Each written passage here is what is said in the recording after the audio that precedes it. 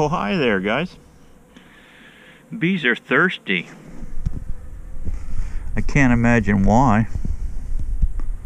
I put all that dry sugar in there yesterday in their hives. Huh, imagine that. They got thirsty. Yep. Coming in to get some water. It's about 60 degrees in sunny Florida. Yeah. Thought I'd show you that.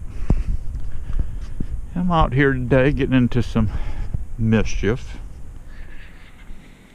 It's my job, you know, to stay in mischief.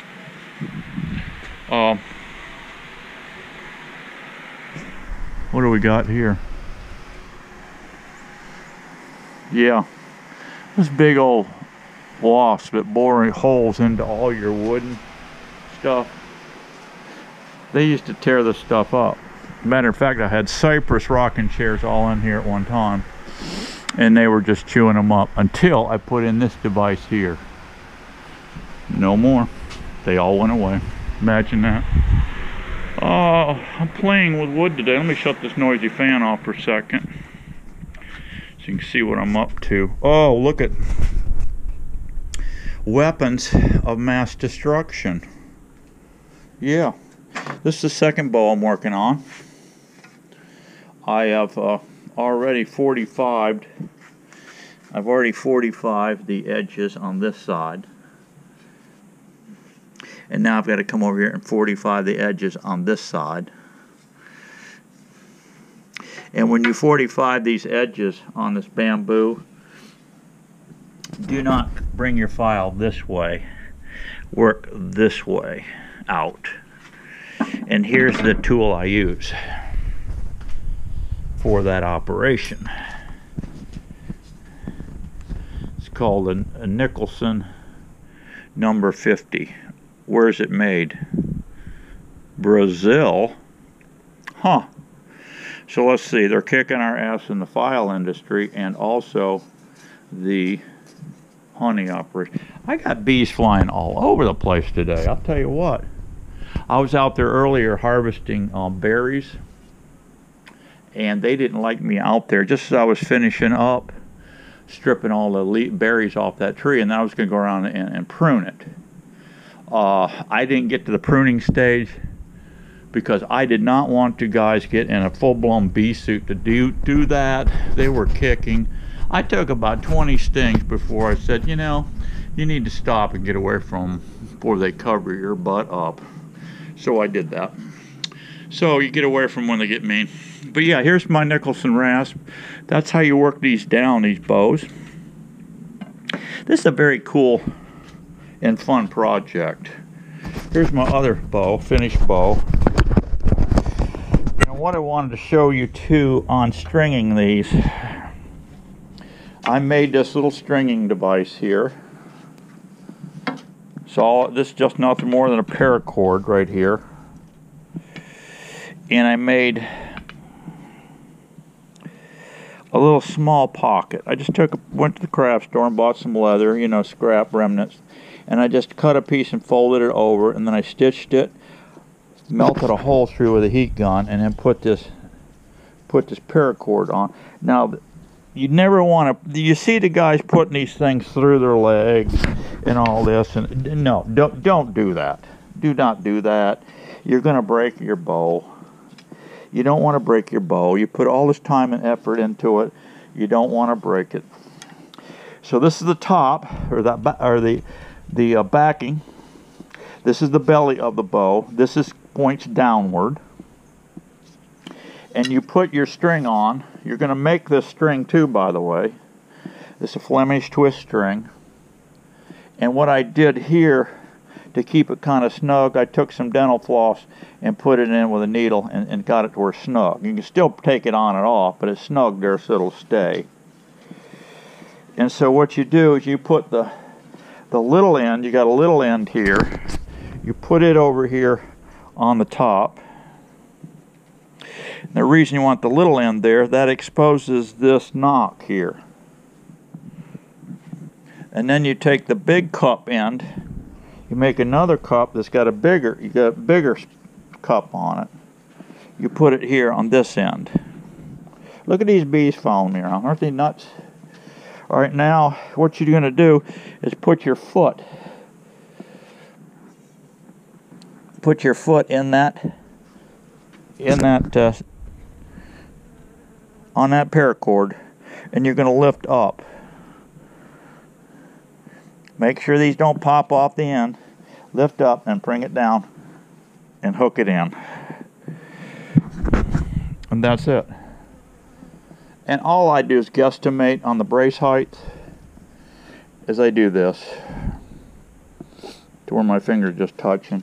And what I do to either stretch it out, make it longer or shorter, you just take this off.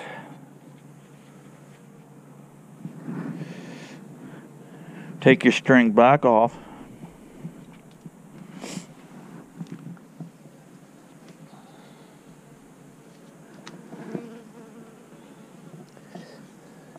You're going to lift up the bow, let her down. Let the top of your bow, this is going to be a little bit bigger loop you're going to put on the top. Just let it slide down on the bow itself.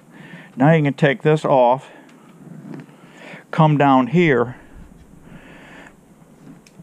and you can slip this string off, and if you want to shorten it, you go counterclockwise a few turns, and then you slip it back on.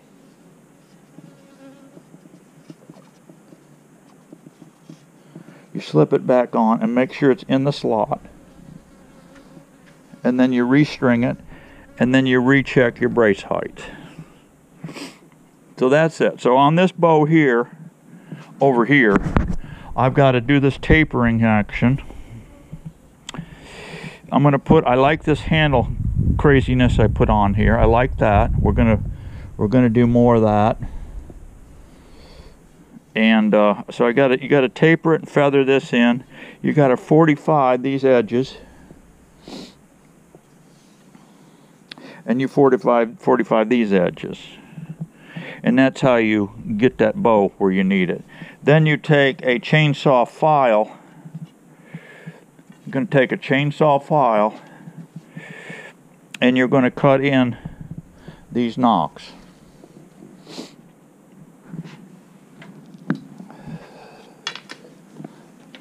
And you're going to start here by going down 1 inch. 1 inch, and you make a mark.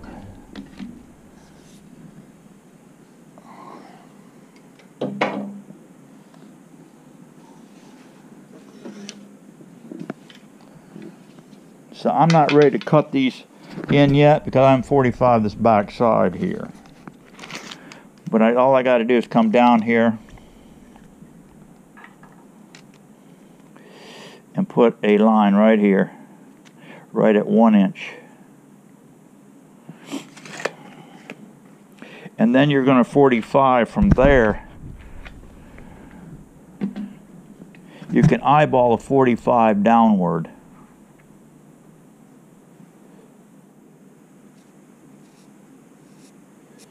Like so.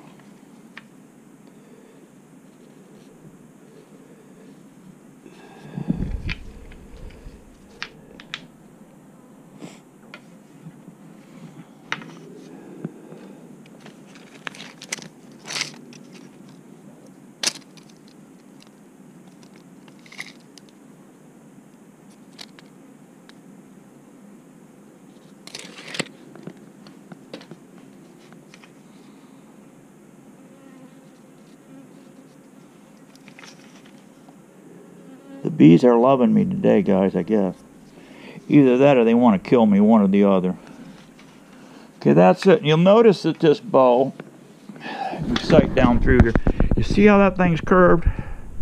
That's the way I glued it up. If you guys are interested how to glue one of these up and you know, and check this, how this build goes.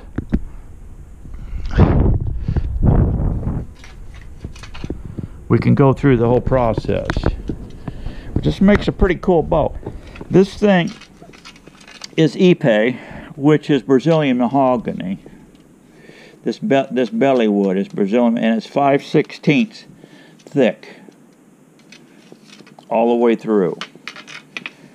And what you do is you take your bamboo and you thin it to 1/8 of an inch thick first, all the way through on a sander. Just a cheap, you could just use a cheap Harbor Freight belt sander that you clamp to a bench. You take your bamboo, wear lung protection, a respirator is best. Just like you do when you're vaping your bees, use one of them cheap Harbor Freight respirators, because this stuff is like fiberglass. You don't want it in your lungs. And I glued this on with Urac 185. Urac 185. It is a formaldehyde glue, and was used back exclusively in the banjo, violin, guitar business, gluing up instruments. Is the same glue that used on these bows, and it was used on these bows forever. The Howard Hill, the old famous trick shooter Howard Hill, he loved bamboo. That's what he shot. You can still buy their bows, I guess, from what I understand. And they're still doing it the same way with bamboo and an underlayment. You can get a variety. You can use hickory. There's a variety of woods. But this Ipe is a really tough wood. It's an excellent wood for this application. But you can buy these kits. They're quite, I don't know, I would say they're expensive. You're up there, buck 50, 75, something like that or more for a kit for these things. But you can build this bow for a little of nothing. I mean, but the new glue on these, they phased out Urac 185 for whatever reason. It may be toxic. And they're using Unibond 800 now. If you go out there, I forget the name of the company. It's a paint company that sells it. But if you go out and Google Unibond 800, it's basically the same material, the glue. And that's, you can use Smooth On, the same material. It's a epoxy, but you got to have a heat box with that, I think, to get it right. This Unibond in Urac was an air cured deal, and it's room temperature, and it's a very forgiving glue. But you can see how this thing was glued up when I put it in the jig. I put it on in a jig, just a flat board, and you rough up these pieces. You use a toothing plane, which is nothing more than I used as a saber saw blade, a coarse saber saw blade sandwiched between two pieces of. I have to watch this void right here. I've seen a little void right there. I'll have to eyeball that on final deal. I may have to run a little bit of glue in there. I'm not sure how or why that happened, but I will fix that. But you rough them up with a toothing plane, each piece, the top of this and the bottom of this bamboo was roughed up. This piece here and this piece here was roughed up, and you can see actually my crosshatch marks in there. I extended out past with that. Both pieces, and then you stack them up on a straight plane, and then I put a piece of wood. I clamped it down in the center. I had like 5 C-clamps in the center. I put a 2x4, good straight a 2x6, what I did, between 2 sawhorses to do this. That way I could get my clamps under here. This would be just hanging out. And I could get I had a 2x6 under here and put that on. I can clamp it up. One clamp, C-clamp here, one over on this side, back and forth. I had like 6 of them here. And the rest of this was all done with spring clamps. You just to squeeze cheap $2 spring clamps you get at Harbor Freight. When you're all done, you get this thing all clamped up. I took about, I think it was 4 or 6 inch, I forget now which. And I brought up each end. It's clamped down in the center, it can't get away from you. You clamp that first, then you raise up the ends. That gives you that bow in that thing. You want that bow, because if you just did it flat straight, when you shoot at this thing with 100 arrows in it, it starts to come back down, just like this bow here. This bow here had that same amount of twist in it, as you can see. It's still got a little bit, but after you shoot 100 arrows through it, it doesn't come completely straight. Completely straight would be back this way. It's still got a little bit of arc, like you see. Slight. But if you just did it flat, this thing would have too much string follow. In other words, it would come back after you shot it through 100 arrows through it. It'd have a tendency to go this way. You don't want that. You want it to come back, spring back. That's the reason you kick up these ends when you glue them up. Just like that. It's a very simple design, clever design. The guy that made the template that I bought, I think I showed you that template. It's the length of this thing, by the way. Let's get a length on it for you.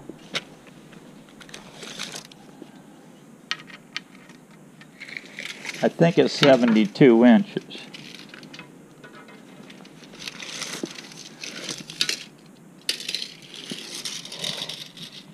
Yes.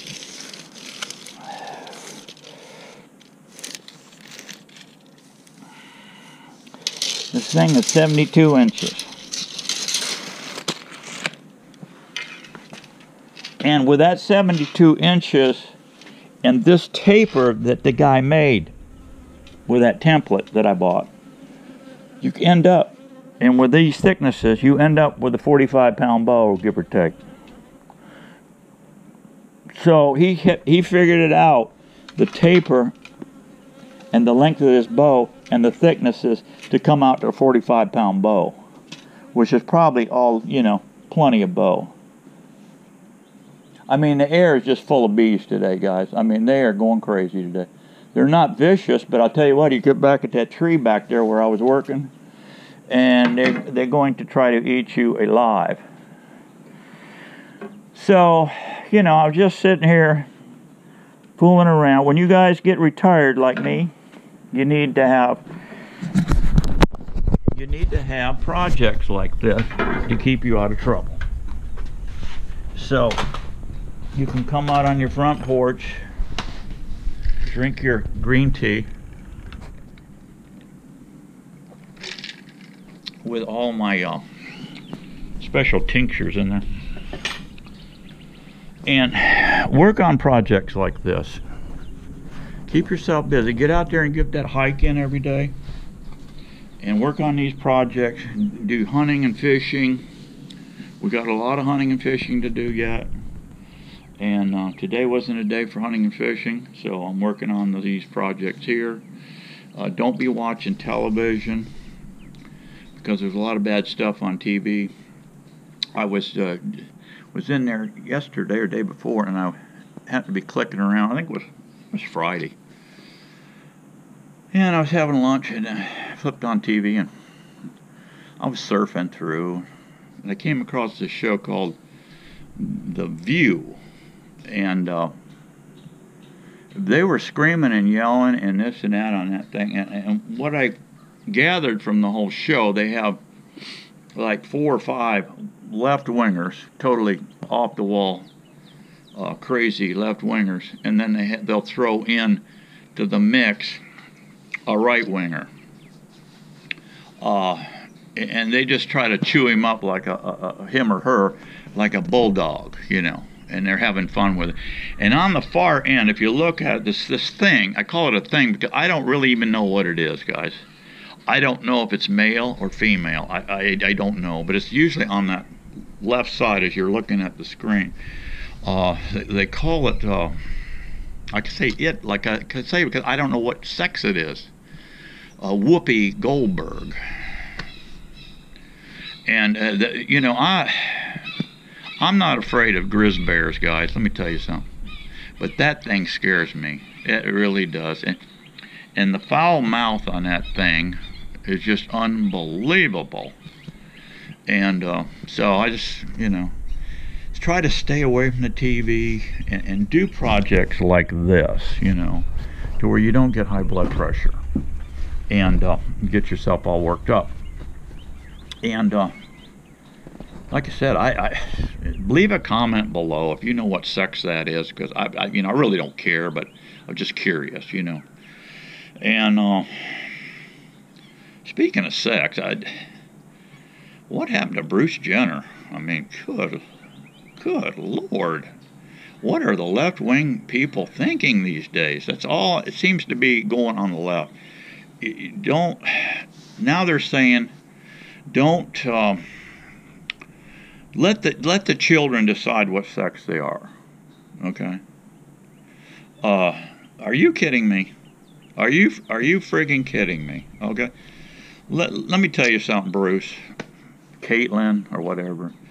Take all your clothes off, stand in front of a vanity mirror or something, and take a look. And if you don't believe what you see in the mirror, just look down, okay? And if you got a penis down there, you're a boy.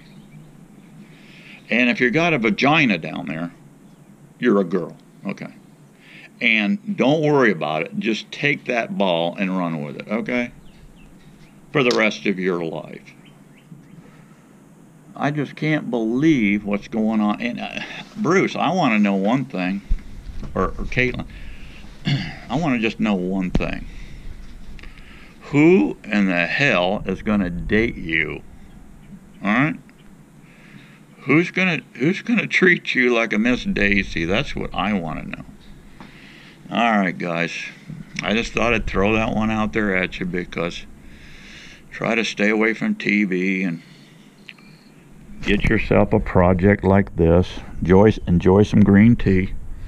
Don't get on the crack cocaine like them people are on the left. I think that's what they're on. You gotta be to be thinking like that. I mean, changing sexes and stuff just blows my mind. You know, old Steve-O's been around fooling with nature his entire life, and I learned at a very young age raising animals. You have males and you have females, you know. I mean, this isn't rocket science, folks. I'm telling you. All right, I hope I didn't pop your bubble out there, guys. Enjoy your day. If you can, get out and work them bees. And get yourself a project like making bow and arrows. Very cool. Keep yourself in shape too, pulling on them things. And oh, by the way, I took off that sight on this thing. I was out there playing with it a while ago, and I said, you know, you're cheating. You're cheating, Steve-O. Playing with sights on a longbow. If you want sights, pick up your compound bow. So I took the sight off, and guess what? I'm shooting better without. I'm getting close to that bullseye. It's shooting instinctively than I am fooling around with a sight pin on this bow. So, all right, guys, don't worry about sex changes and all that. I just thought I'd throw that one out there at you. And be safe, be happy, and be strong, because we got to keep getting it on. See you on the next one, guys. Bye-bye. Okay, guys. Finished her up. I got a little energetic there. I didn't build the string yet. I pulled this string off my other bow, and you string it up and you sight down through. You want to make sure that your string goes straight through that handle and straight up the center of each limb. It does. This is only the second one I built. What can I say about it? It's a sweet shooter. Okay, that's all I can say. It's got a bulbous handle right now. That bulbous handle comes in with your pattern. The pattern, that template pattern. It's got that bulbous action in it already. Okay. And to get this fade, the fade, you remember how it was? It just came straight out. All you do is take your Nicholson number 50 and you just keep working on it. Don't dig into this over here. Just keep going until it gets right down close. Now, there's still scratches in it. I'll probably just leave the scratches in it. I hit it good with a foam block. There's no snags or anything on it. There's some roughness to it. Like me, there's roughness, okay? So I may leave that. This is going to be a great hog killer. And I may not put that handle on. What I did was put this glove on. It's just a mechanic glove. I shoot a long arm guard, by the way. I've had this arm guard for probably, oh, I don't know. I bet it's going on 30 years. The only thing it didn't have in it was, it didn't have any reinforcement in here, right in here. So what I did, I went to the hardware store. My buddy and I both bought one at the same time. We bought them in an archery shop, supply store in Michigan. I think it was Gaylord. This thing would flex. Well, when you bundle it up, you're hunting in Michigan in freezing weather, you got a bunch of clothes on. This thing was bulging straight way out. No good. So what we did, we came in, we put a little knife slit in both things, and we put some square stock rod all the way down in here. And then we stitched it up. So that's what we got. This thing, guys, shoots where you're looking. I'm only shooting at 8 yards, but look at the shots here. And I was aiming for here. This guy got a little squirrely over here. But I've only shot 10 arrows through this bow.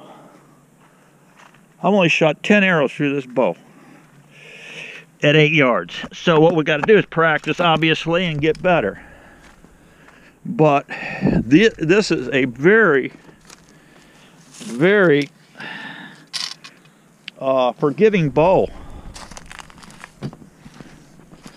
This thing is very forgiving. And I can tell you how forgiving. I picked this thing up. I shot a couple arrows, right?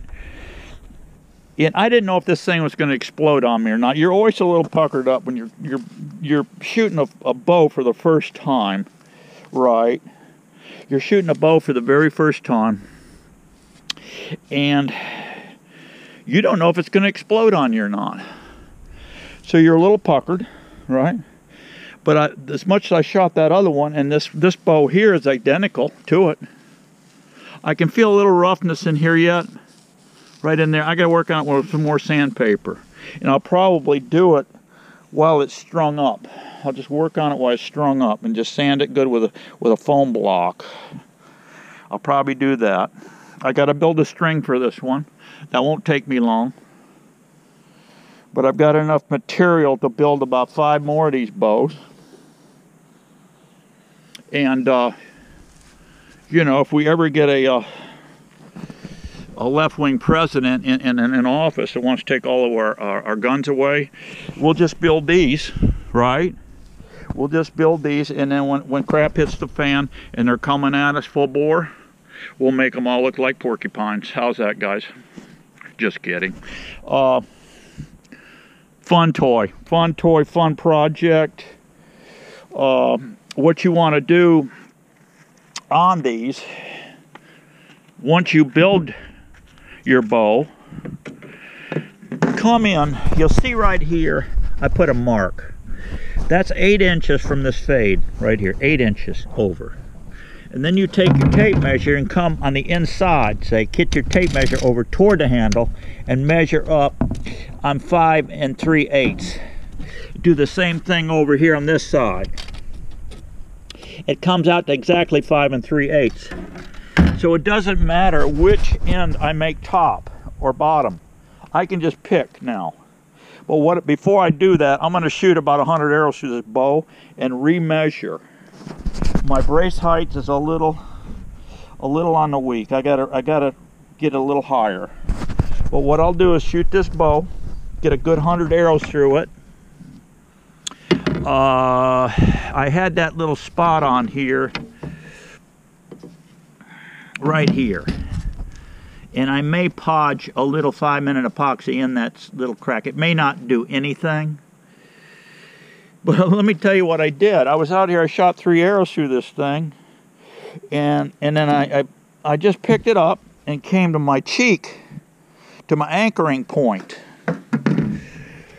And now what I'm doing to shoot this bow, whenever I shoot my switchback bow, I used to shoot with a release, a finger release. Actually, I used a Scott release. It had a big hand grip with a trigger on it, okay? But ever since I was a kid, I always shot split fingers. That's where you're putting an arrow. You knock it, and you put your arrow like this. Now I'm doing, just for fun, I started doing this. I'm putting 3 fingers under my nock. I love it. I take this index finger right here when I'm shooting, and I've come to full draw. I'm hooking it right here in the corner of my mouth. That's the way I've always shot, but I've always shot split fingers. But now I'm shooting 3 under, but I still put this in the corner of my mouth, and you stare at that point you want to hit. Well, I'll tell you how forgiving this bow is and how strong this bow is. After I shot about 5 arrows, I picked it up and I came to full draw with no arrow in it, mind you. No arrow in this bow. And something told me to release. Yeah, I went brain dead for a second and I released. Well, that's called dry fire. And normally when you dry fire a bow, it will explode. And when I did it, I said, "You flippin' idiot," to myself. I haven't done a dry fire in forever that I can remember. I dry fired this bow, guys. It should have exploded. And after I did it, I said, "Oh man, you've ruined this bow." So I started flexing it. This bow is tougher than nails. This bow is tough. Because it would have... No wonder Howard Hill loved these bows. This is all he shot. He was a trick shooter. He went all over the friggin' world killing big animals and stuff. Elephants, and you name it, with a bow similar to this. It wasn't 45 pounds. He was probably shooting 60, 70, 80 pounds when he's going after lions and whatevers. But yeah, you talk about a sweet shooting, forgiving bow. It shoots where you're looking. Don't you just love it? I'll catch you guys on the next one. Be happy. Bye-bye.